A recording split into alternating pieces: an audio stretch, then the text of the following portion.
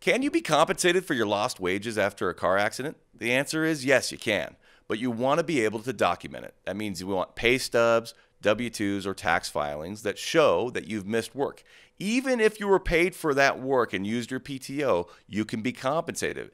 It can get more complicated if you're self-employed or an independent contractor. In that case, you want to use loss of economic opportunity claims. There, you want to say you weren't able to accept jobs that you normally would have because of the injuries resulting from the accident.